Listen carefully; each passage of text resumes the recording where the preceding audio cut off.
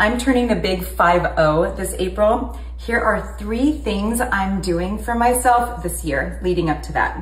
Number 1, I am lifting as heavy as possible at the gym without injuring myself. That's the goal. Lift heavy, don't get injured. Number 2, the P word. I am focusing more on protein, believe it or not. If you've been following me for a while, it's kind of shocking.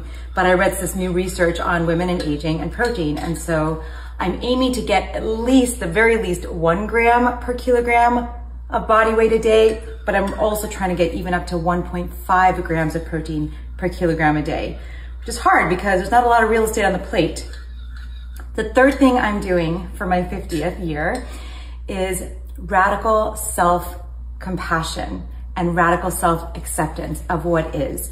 Not only about my changing body and that, but also the chaos in the world. I can't control it. I can't control others around me.